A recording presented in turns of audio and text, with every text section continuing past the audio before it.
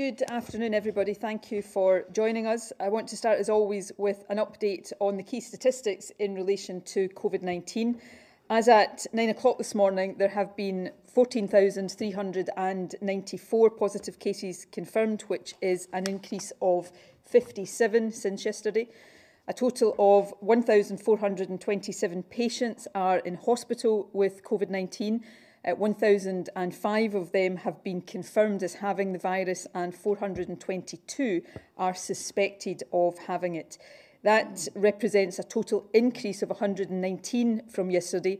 However, the number of confirmed cases has declined by 2. A total of 63 people last night were in intensive care with confirmed or suspected COVID-19, and that is an increase of 4 since yesterday.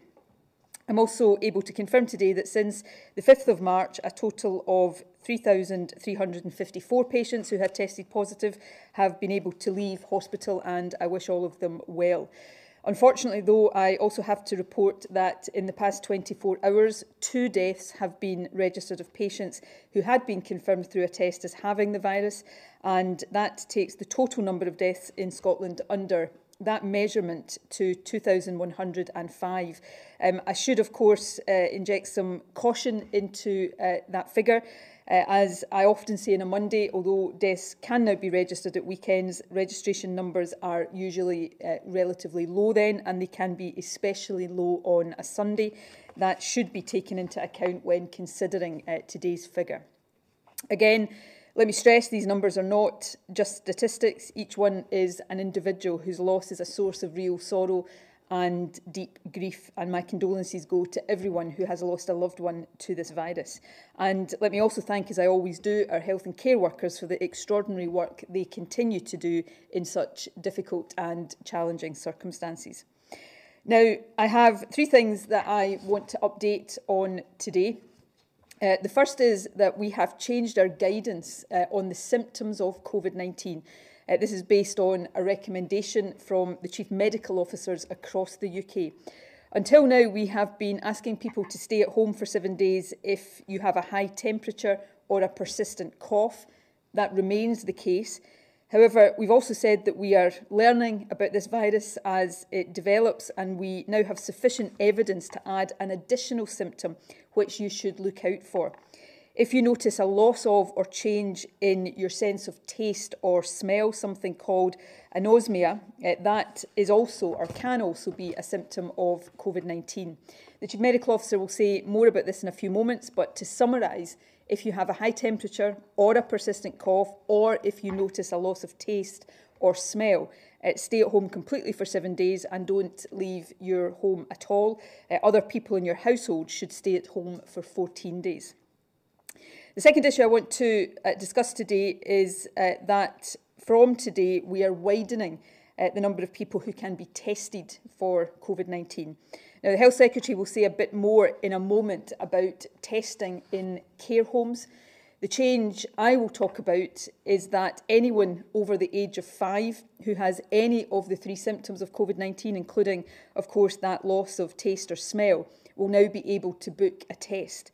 The test will be available through the drive-in centres at Aberdeen, Edinburgh and Glasgow airports, and in Perth and Inverness. They will also be available through the 12 mobile testing units, which are based across the country and which move around every 5 days or so. Tests at drive-in centres have already been made available to over 65s, to key workers, for example, people in vital infrastructure services, and to anyone who needs to work and who cannot work from home. Tests have also been available to household members of these groups. This further expansion that we are announcing today will ensure that anyone with symptoms will be able to find out if they have the virus and will therefore be able to know whether or not they should be isolating. Tests can be booked online. Priority will be given to those who are key workers, and these can be secured by booking through an employer. When you book a test, you will be allocated to the centre that is closest to your own postcode.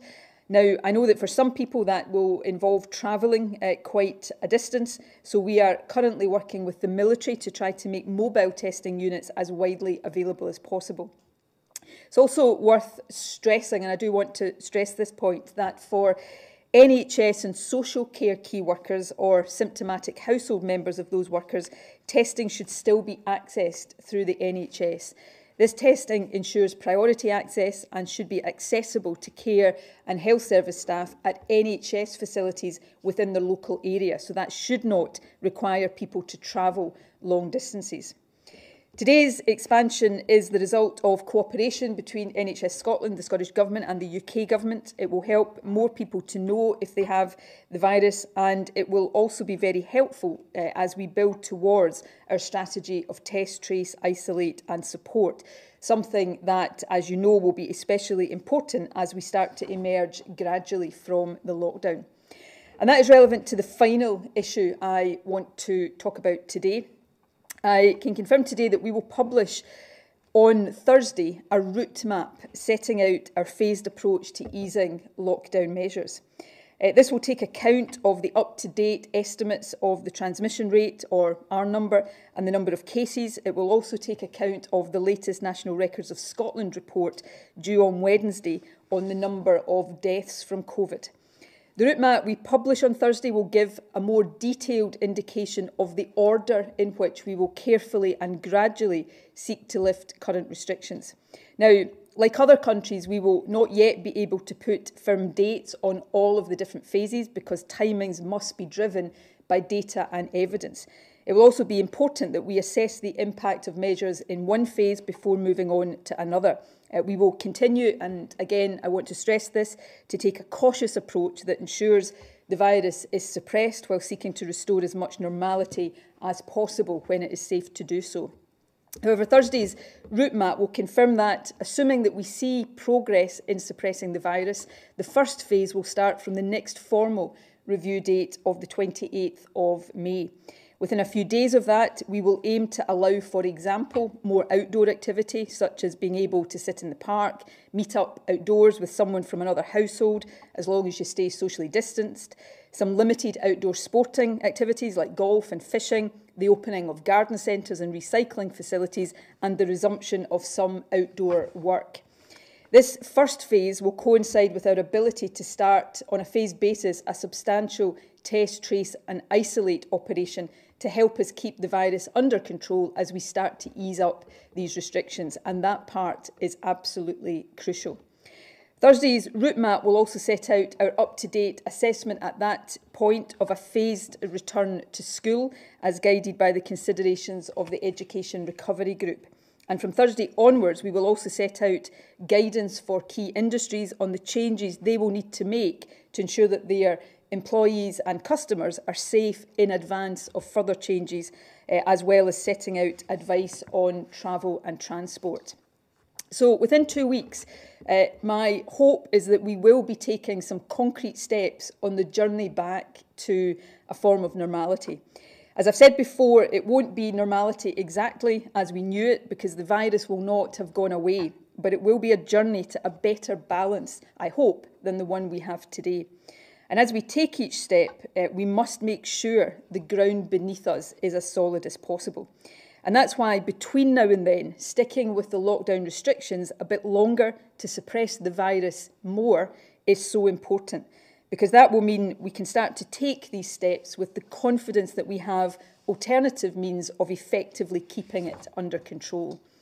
So for that reason, our key advice right now remains unchanged, and it remains as important as ever. Please stay at home right now except for essential purposes, such as essential work that can't be done at home, exercise or accessing essential items like food and medicine. You can, of course, now exercise more than once a day, but when you do leave the house, stay more than 2 metres away from other people and don't meet up with people from households other than yours at this stage. You should wear a face covering if you are in a shop or in public transport, and please remember to wash your hands thoroughly and regularly. And finally, if you or someone else in your household has symptoms, then you should stay at home completely. And a reminder, those symptoms from today are a high temperature or a persistent cough or a change or loss of smell or taste. By sticking with these restrictions now, we make it all the more likely that we can start that journey back to normality within the timescale that I talked about a moment ago. So let me end with my thanks again to all of you for doing the right thing and staying at home at this stage. You are helping to slow down the virus spread, you are helping to protect the NHS, and undoubtedly you are saving lives. Thank you very much indeed. I'm going to hand over to the Chief Medical Officer to say a few words, particularly about the change to guidance on symptoms today, and then I'll hand over to the Health Secretary, who's going to say a few words, including some more detail on testing in care homes. Gregor. Thank you, First Minister.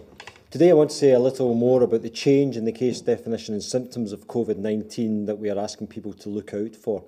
Since the beginning of the epidemic in the UK, researchers have been collating information from the first large group of people who tested positive for COVID-19.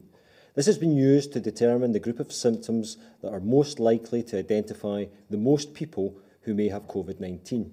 This analysis has confirmed that we should continue to use the symptoms of cough and fever that we already use.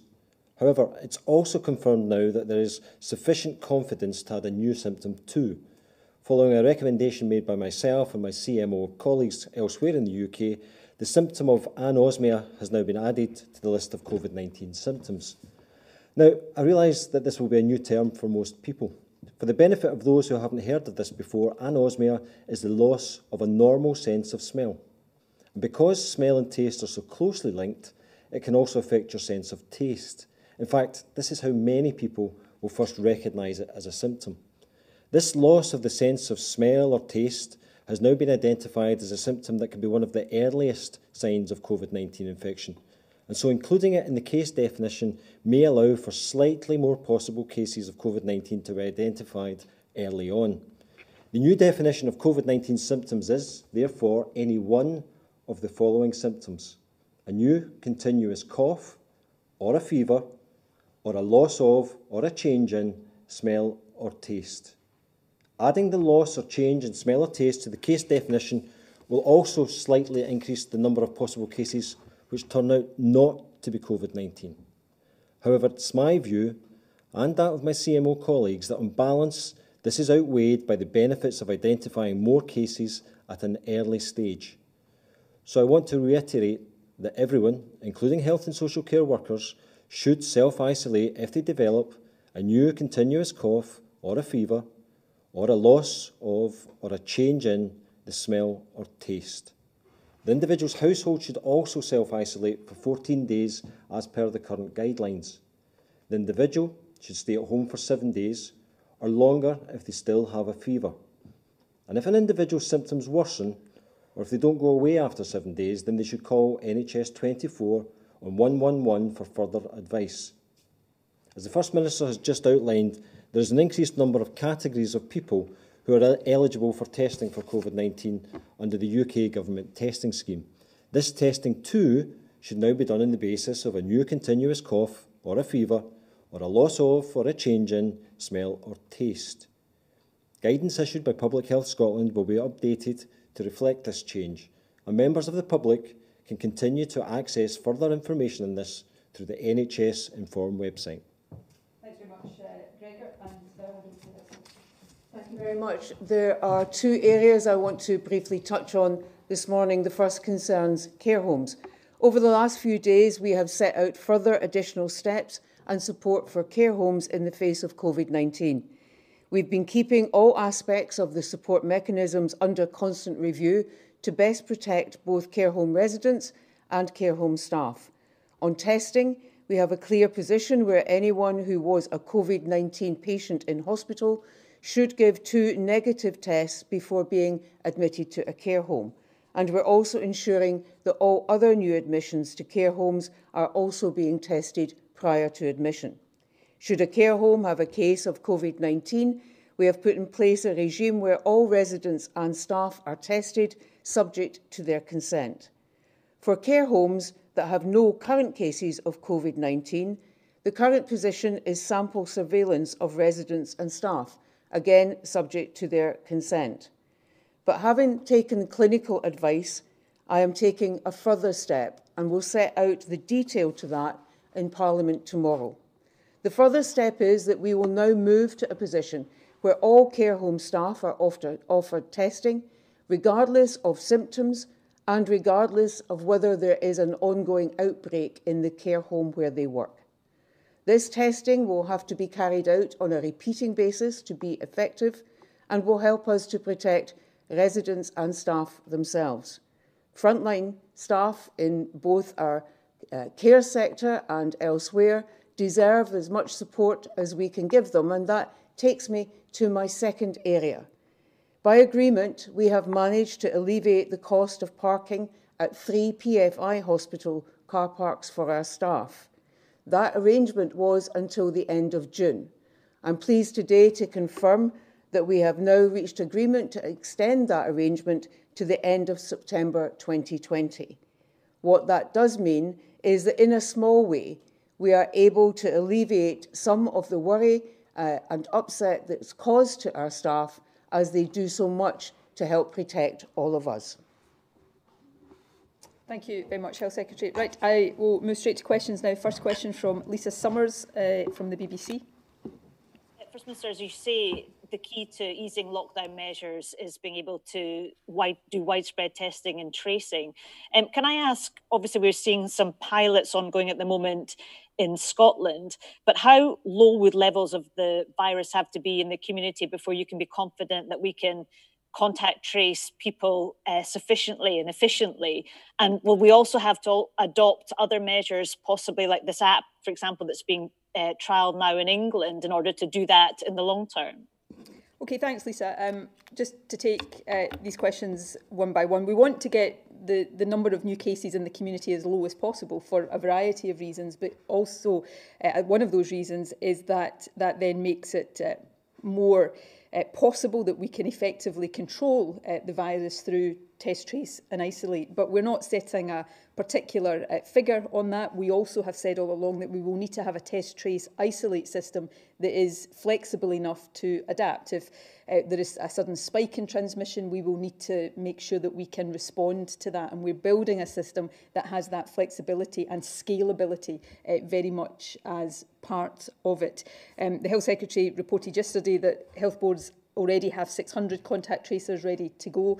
We intend that workforce will be 2,000 by the end of this month. But it's important to stress that they may not all be needed initially if we have suppressed the virus to a sufficiently low level. But should we see increases, more of them will be needed. So that scalability is really important. And obviously we've got the trialling of the digital tools that contact tracers will use underway in a number of health boards from today. My last point on the app, we're not building a system that is dependent on the app, and we have very deliberately taken the decision to build a bottom-up system that is based on traditional methods of contact tracing and follow-up. And I think that is the sensible thing to do. But nor have we turned our face against the app. Obviously, it's still being trialled right now. I think the UK government still has some decisions to make about how it will develop in the weeks ahead.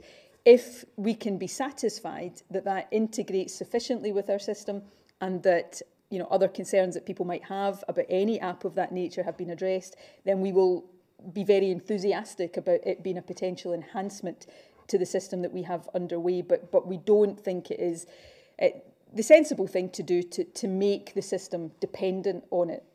We need to see it as an enhancement. And my very last point, of course, is that app, the proximity tracing app that the UK government is developing, is separate to the digital technology that will underpin our more traditional system that contact tracers will use to do the follow-up. So all of this has to hang together, and those plans in their different parts, but overall are at this stage progressing well. And I think very, very final point, that starting of the first phase of easing restrictions towards the end of this month, coinciding with our ability to introduce a significant test, trace, isolate system, is really important that we have those things in sync and that's part of the careful planning that we're doing.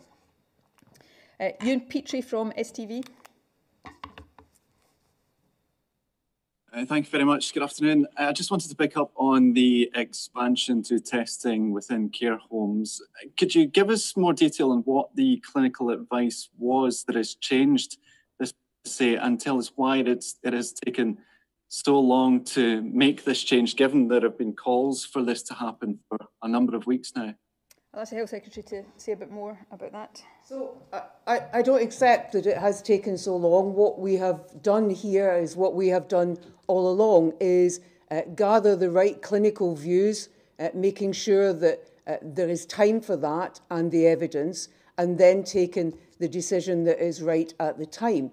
And the evidence that I have relied on in order to make that decision is that the route for the virus into a care home is primarily will be through those who work in the care home, because they will be the people going in and out most from the community, bearing in mind that visiting, with one or two exceptions, has been stopped in care homes, that residents should be being looked after in their own rooms, and that there will be very little in and out traffic to a care home other than those who work there. And also remembering the other restrictions and requirements we've put in place about how linked homes should not be transferring staff from one home to another.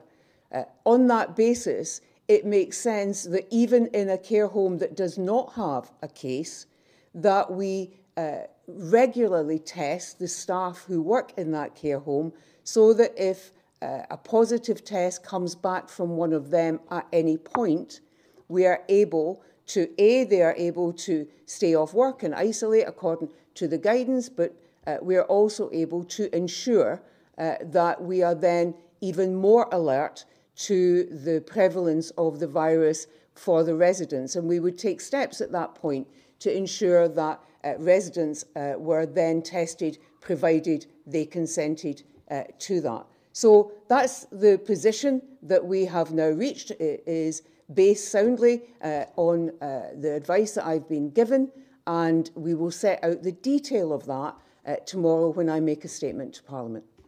The final point, just to add, which I think it's always really important to make when we're talking about testing, because testing is important, but we always have to remember and remind ourselves that testing is not a substitute for infection prevention and control. So, all of these measures that care homes are being asked to implement and have been asked for some time to implement remain very important. And one of the reasons for that is that while, as I have said, testing is important, we do know that testing of asymptomatic people who are not displaying the kind of symptoms that we've spoken about today, the testing may not be as reliable in those people as it will be in people with symptoms. So we must never see testing as some kind of fail-safe that then means we don't have to do all of the other things. And I think it's always really important to underline and stress that point. James Matthews from Sky. Thanks very much, First Minister. I want to ask a question about the Nike conference in Edinburgh in late February and the aftermath of that. We learnt at the weekend that a number of local people in Edinburgh and Glasgow suffered symptoms of the coronavirus.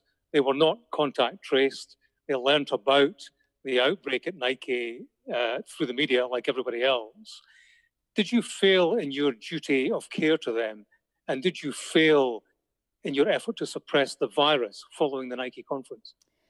No, I don't believe either of those things is the case. I won't rehearse all of the issues around patient confidentiality here, the reasons why that was so important. There were a very small number of people from Scotland at that event, and as we reported, and all of these cases were reported through our figures in the normal way, and I think it's important to stress that. But had we said, patient X and Y health board got it at a particular event, because they may have been the only person in that health board to be at the event, we would have effectively been identifying them. So that's why patient confidentiality, and it's not something that was applied to this. It is an important consideration in all of these things. But the second point is contact tracing was done rigorously in this situation. An incident management team was set up to make sure the protection of public health was absolutely at the centre of how this was managed. And contacts were identified and traced. Now, it is for the judgment. We've talked here before, I've talked in different contexts about the definitions of a contact, and it is for those contact tracers who are doing that to ensure that from the information they are giving, they appropriately follow up contacts. Now, that process was gone through in that case as it would be in any other similar situation. Peter McMahon from ITV Border. First Minister, we see again from the official figures that are relatively few people in Dumfries and Galloway and in the Scottish borders, either in hospital or in intensive care. In both cases in intensive care, it's below 5, so there's just an asterisk in statistics.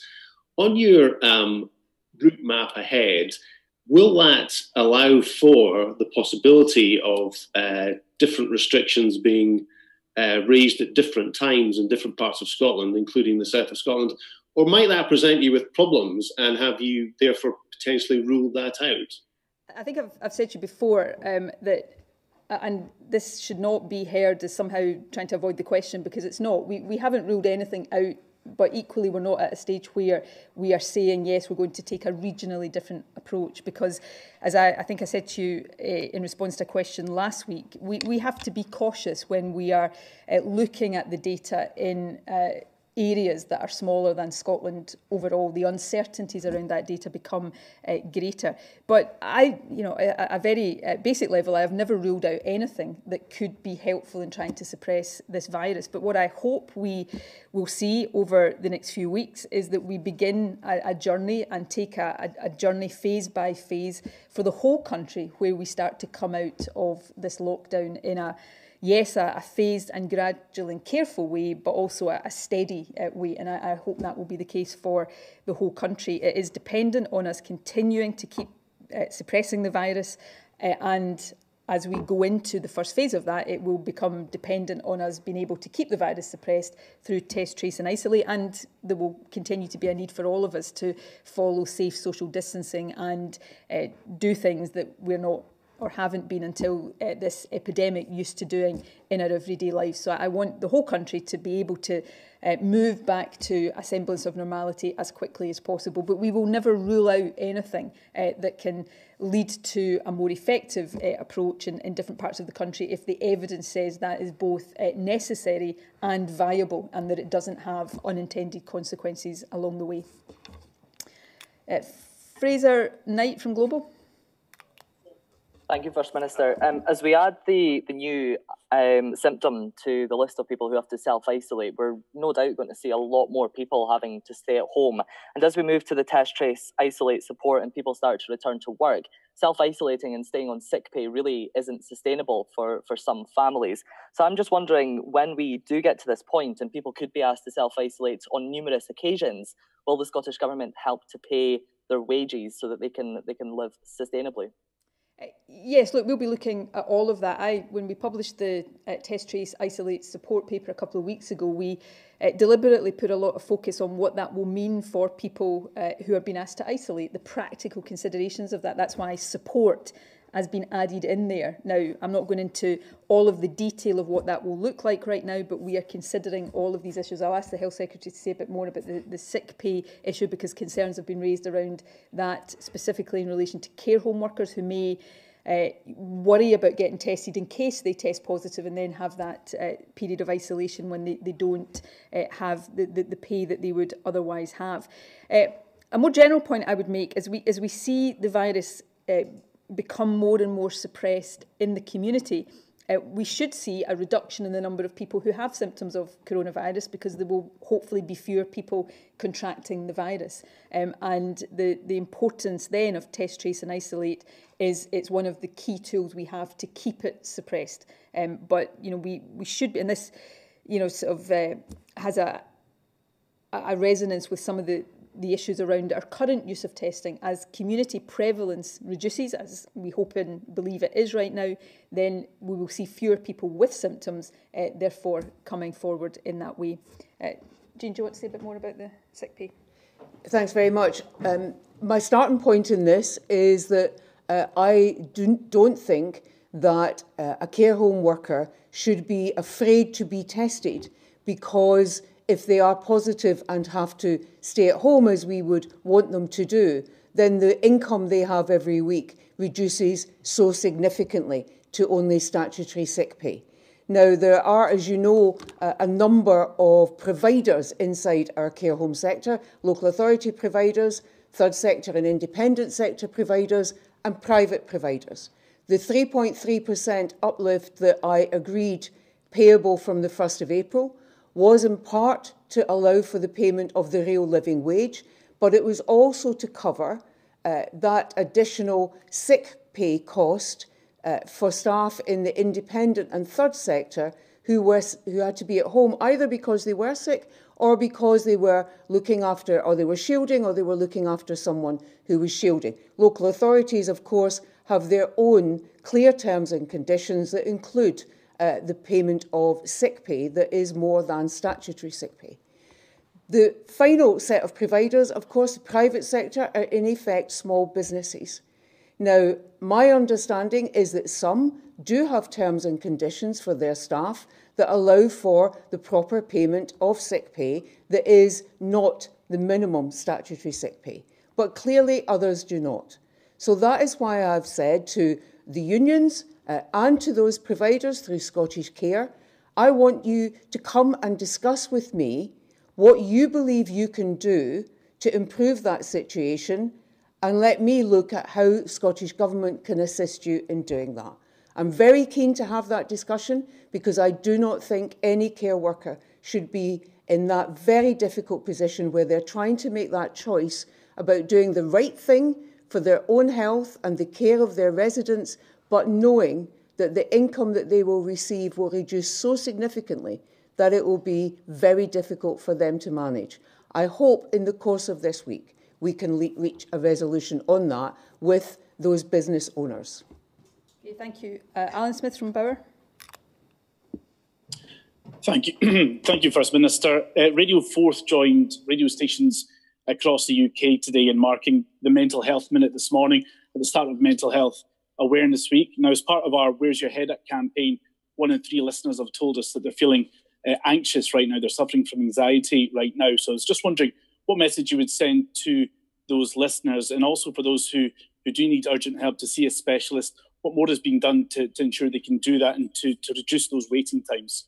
Well, thank you for that question. I think it is important that we all mark Mental Health Awareness Week. Today is the start of that. My message to people, and I've articulated this message previously throughout the course of this epidemic, is that it's okay not to feel okay right now. I don't imagine there will be many of us, if any of us, who've not had periods of feeling the pressure of what we're dealing with right now. We're being asked to live our lives in a very unnatural way. We are cut off from the normal human contacts that for so many of us, all of us, are part of what gives us the quality of life we value so much. So it's a very, very difficult time. On top of that, many people will have real anxieties about their employment, their living standards.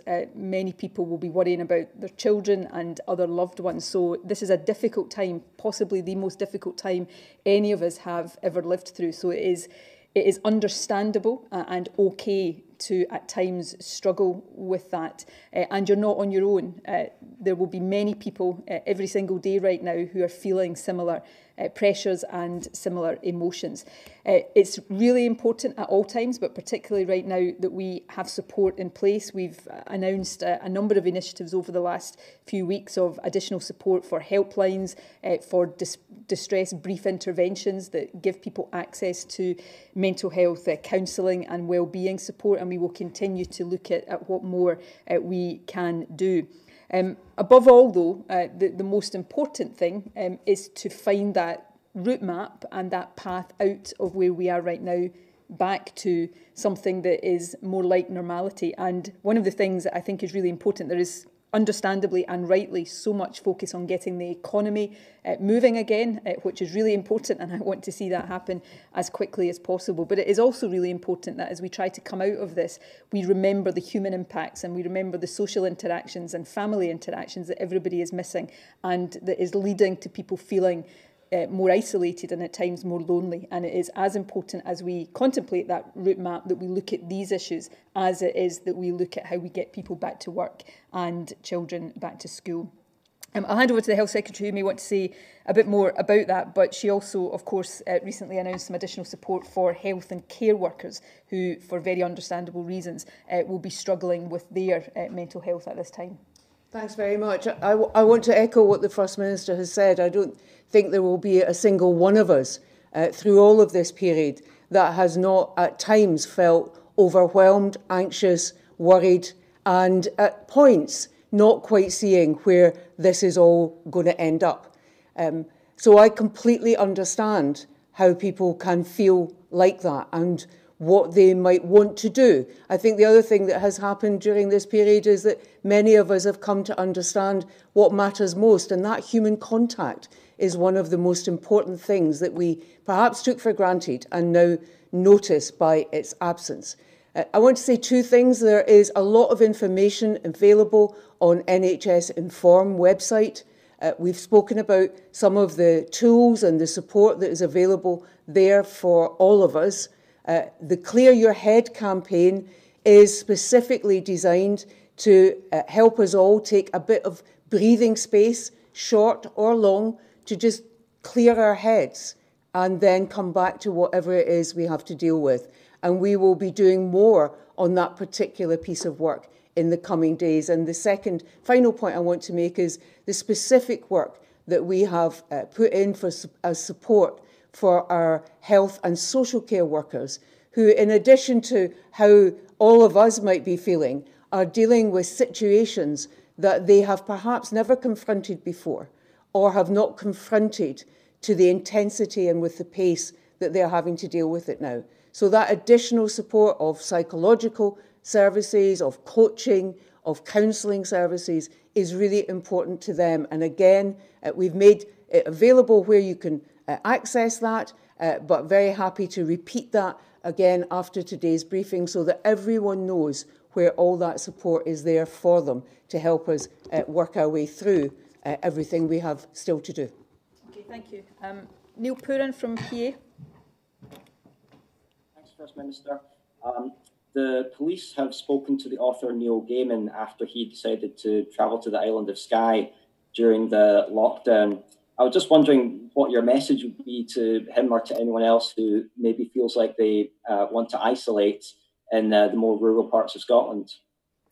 Well, obviously, it's for the police to decide what actions they take in these circumstances, and it seems to me right that the police had that conversation with him. I don't want to personalise my comments here, so I'll make them general. People should obey the rules right now because they're in place for a purpose. They're in place to protect public health and they're in place to protect all of us and to try to suppress this virus in the way that we need to in order to start that journey back to some kind of normality. And I remember at the very outset of this outbreak making this point that people might think that they are running from danger to remote parts of Scotland, to the Highlands, that there's not many people there, so it's somehow safer. But you could be taking the virus with you, and of course you will be putting additional pressure on public services and infrastructure in these rural parts of our country that are already under pressure. So do not do it. We've been very clear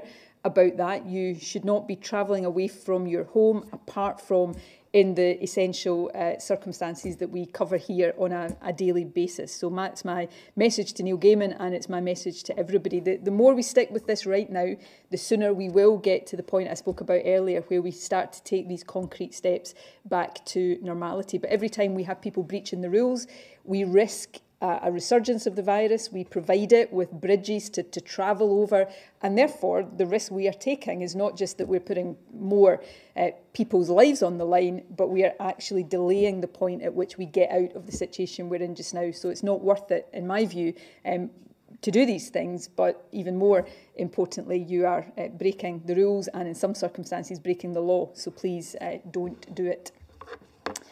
Severin Carell from The Guardian. Good afternoon, First Minister. The Scottish Human Rights Commission has just released a letter that they sent to the Justice Committee at the Scottish Parliament, raising what they say are serious concerns about repeated breaches of the human rights of prison inmates during the coronavirus crisis. They also say in the letter that they've been in contact with the Justice Secretary on numerous occasions about this, and are clearly dissatisfied. Can you give assurances that the human rights of prison inmates are being safeguarded in the Scottish Prison Service? Yes, I will give that assurance that that is an absolutely key priority for us at every step of the way.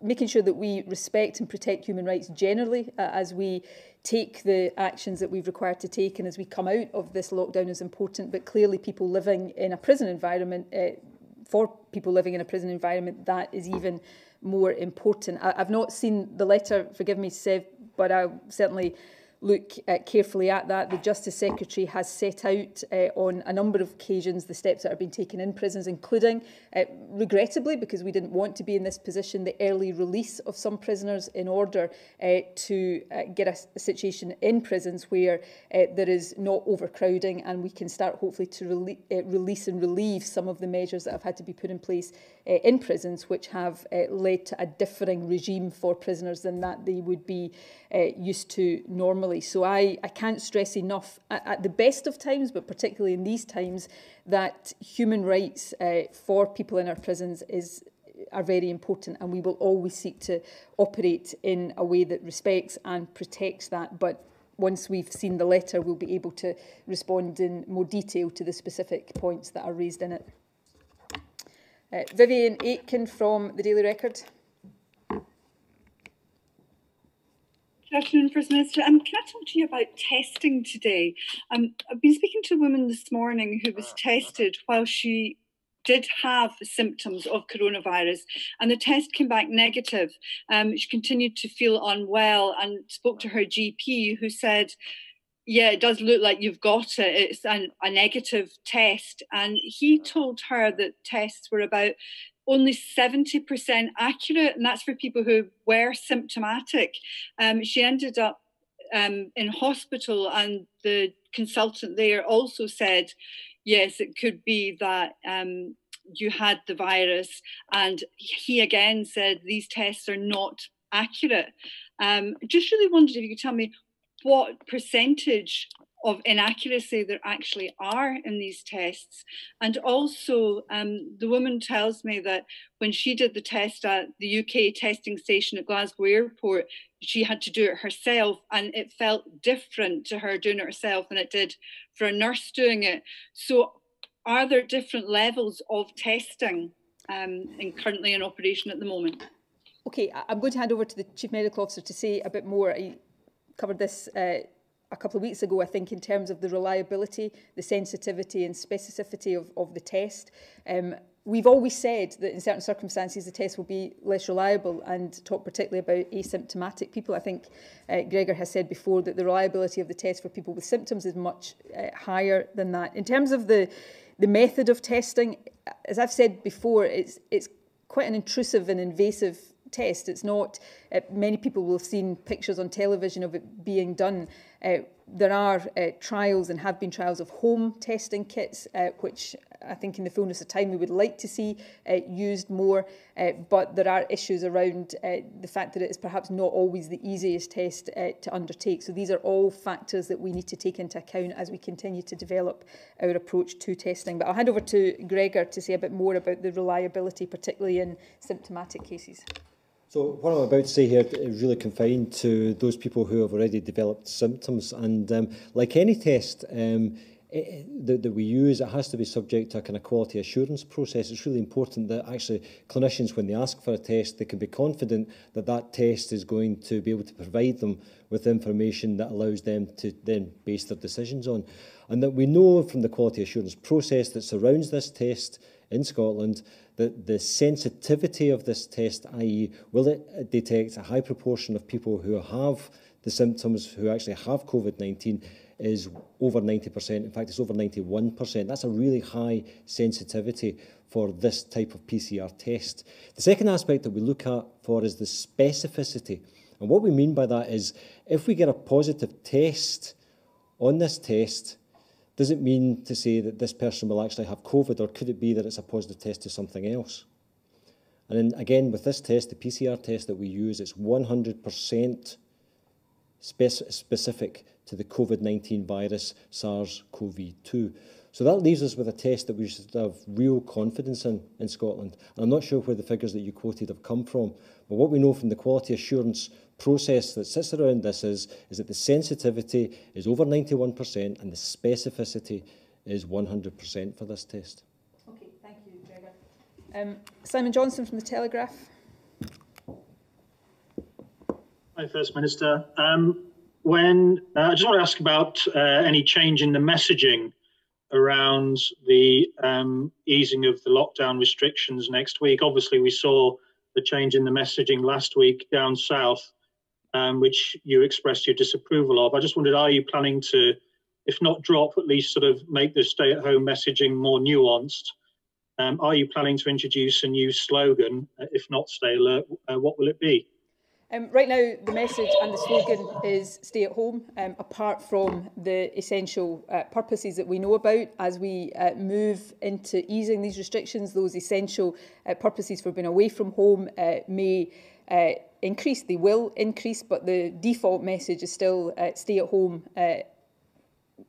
Now stay at home apart from these limited reasons, and in future it will be to stay at home as much as possible, even if these reasons expand. You know, there may well become a point in the evolution of this that we decide to change that messaging, but that is not now, because I think the clarity of the stay at home message is really important, and I think it is important that we continue to communicate that very directly to people. So that's the default position right now, stay at home.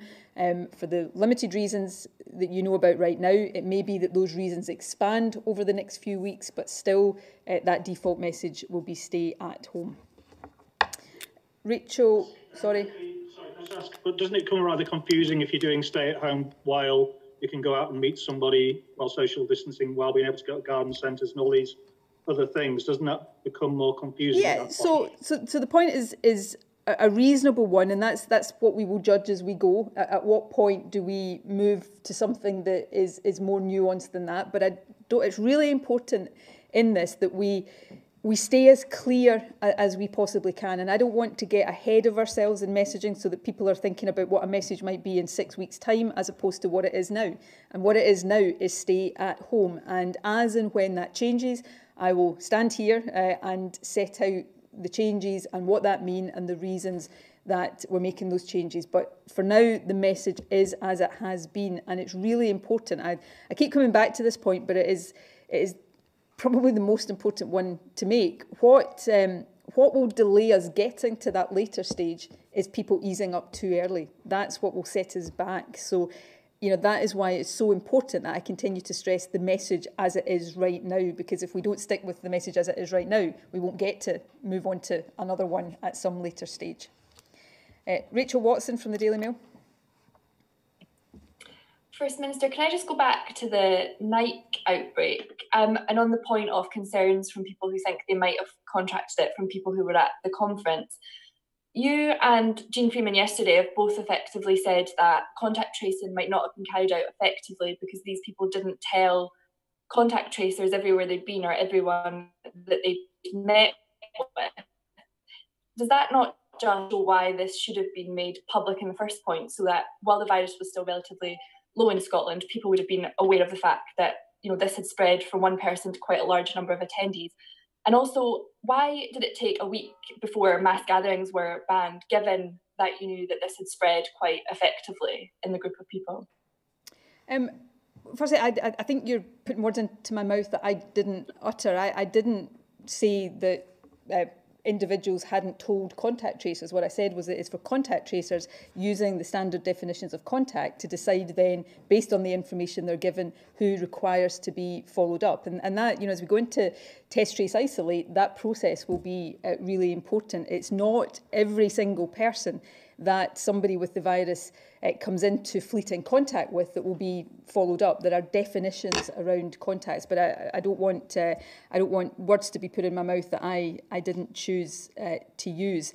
In terms of the decisions around public notification, I've on a number of occasions now set that out at a point when numbers of cases are very low, and at a point when we have an event that very, very few people were at. The issues around patient confidentiality are really important, and I've set that out. And for people, I would simply ask people, what on earth would have been the motive for not putting more information into the public domain should it have been possible to do so? That we were all trying to deal as best we could with a virus. So I would just caution people, latching on to emotive phrases like covering things up. Why would we have been doing any of that? We took decisions based on the normal protocols around public notification and patient confidentiality that applies to these things. And, I set out clearly at the time the reasons around our decisions on mass gatherings. We took a decision on mass gatherings ahead of elsewhere in the UK, and the reasons we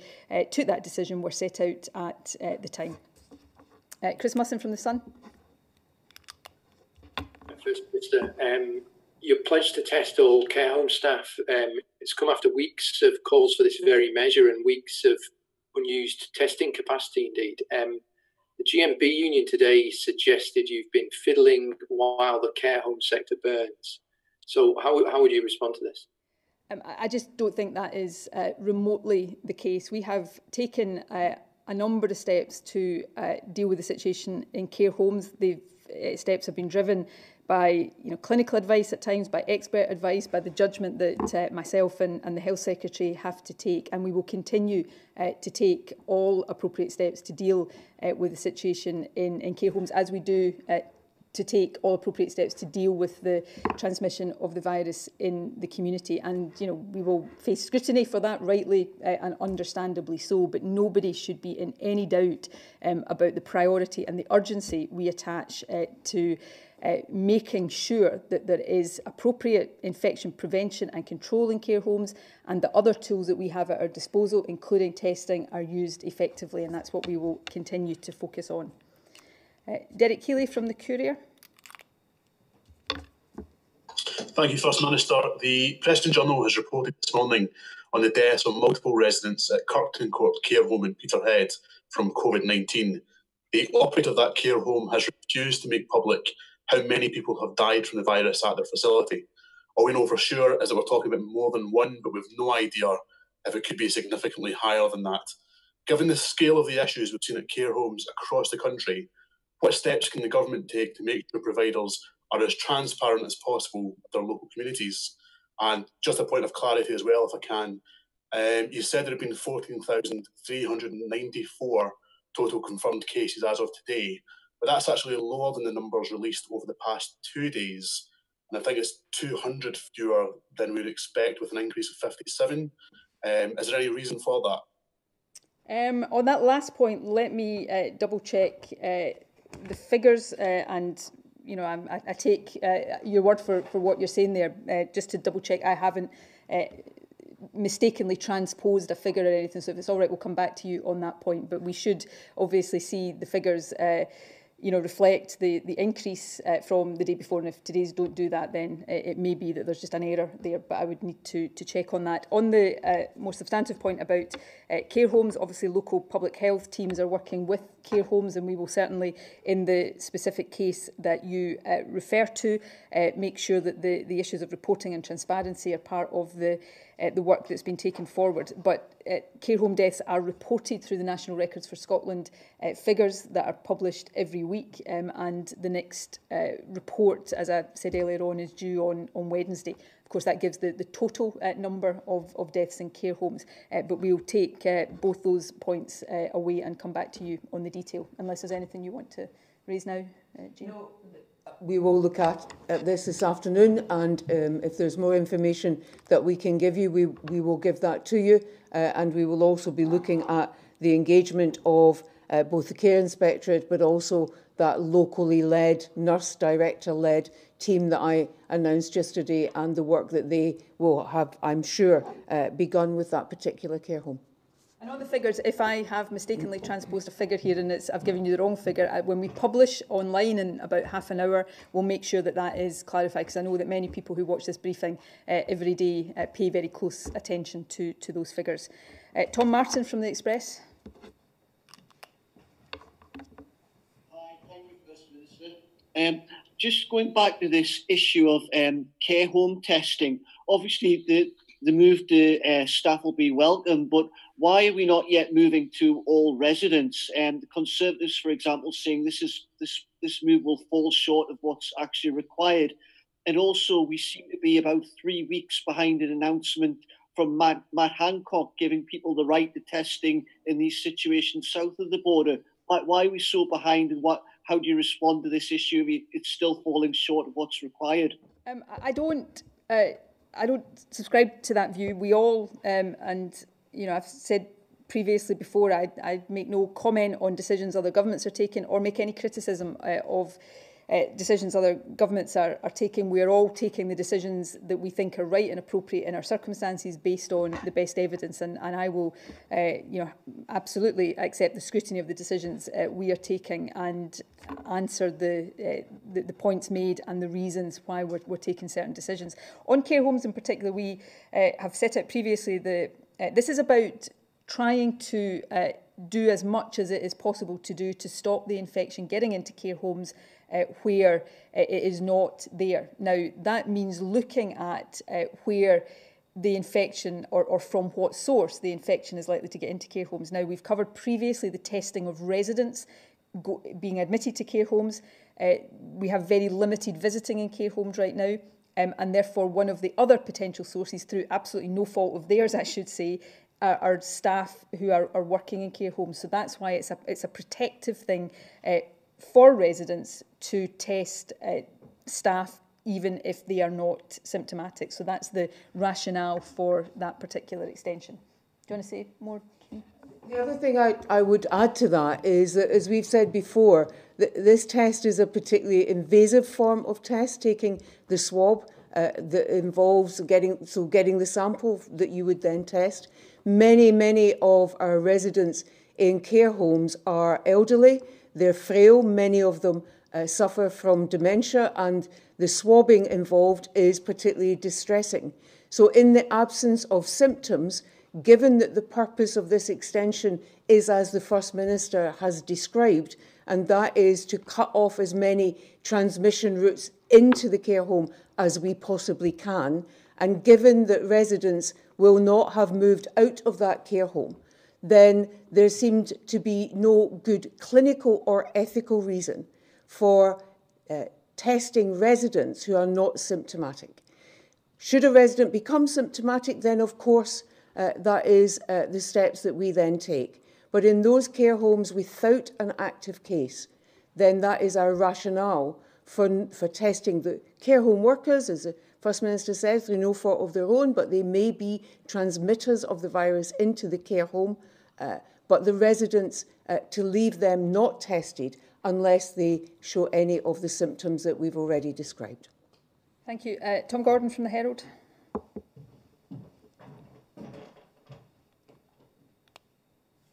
Hello. Hello there, First Minister. Can I just go right back to the start and the expansion of testing to the general population? Now, the advice at the moment, if you have symptoms, is to lock down, self-isolate at home, don't go out at all. So what takes priority? Should people be staying at home in self-isolation, or should they be driving to the airport to get one of these tests? Because people might start to wonder whether self-isolation is now becoming contingent upon a positive test. And also, what should people do with this information if they do test positive? Because people might understandably be distressed at testing positive.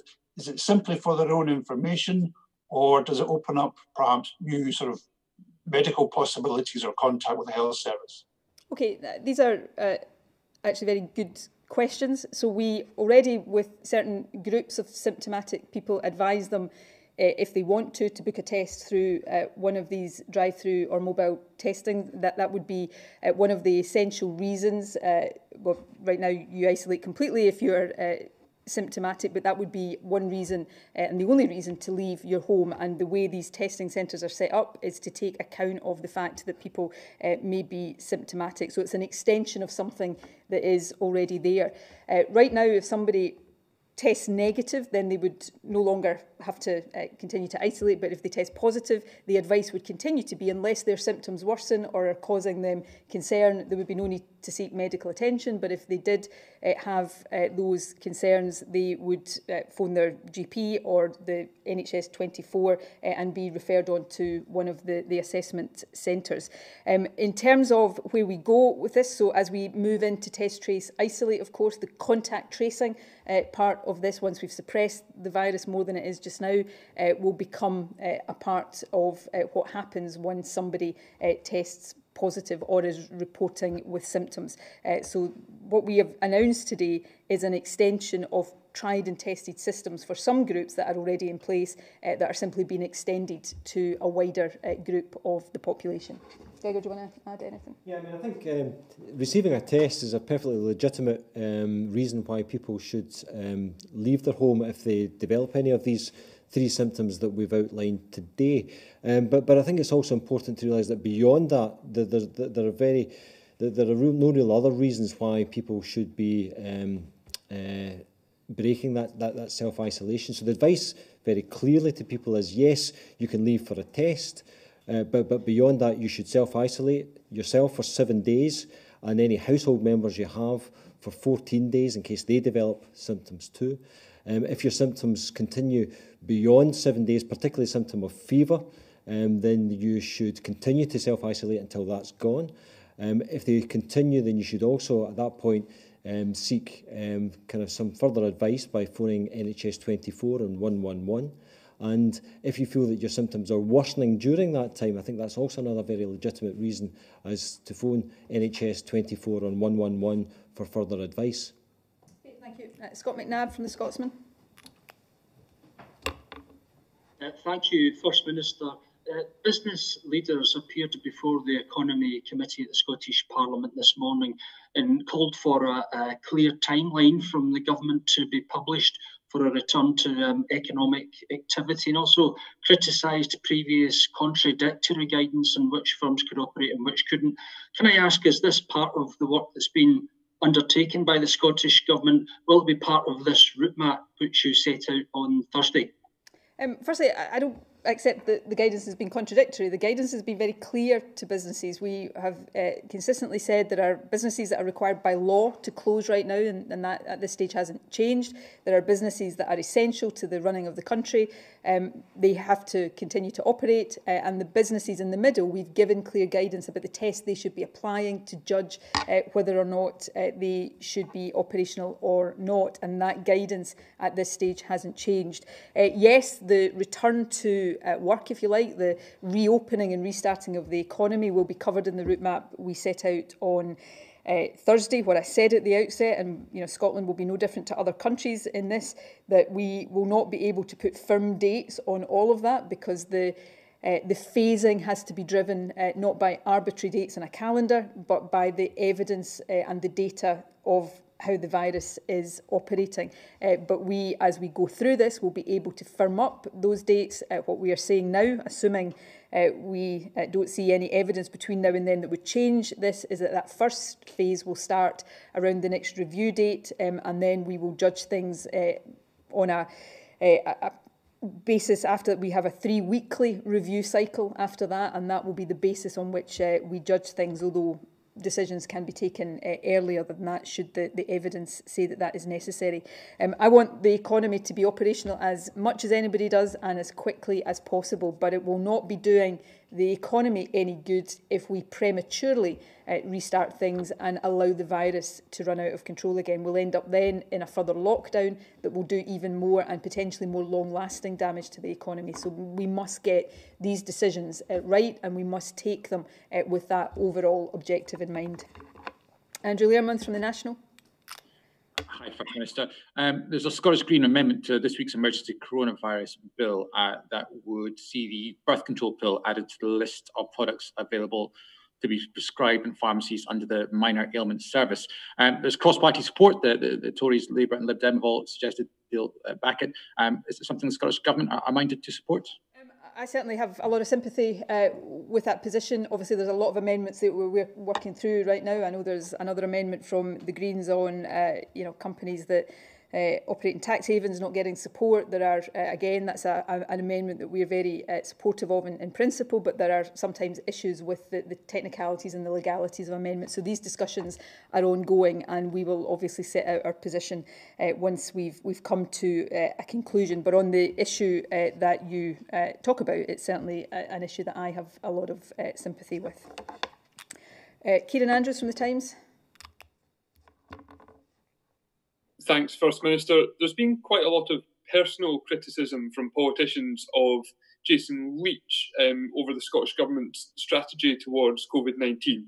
Just wondered, could you please clarify who's given you advice that formed the basis for your decisions on policy, how often that advice has led to substantial change in policy around, for example, testing or mass gatherings, and why do you think Jason Leach is taking so much of the criticism himself?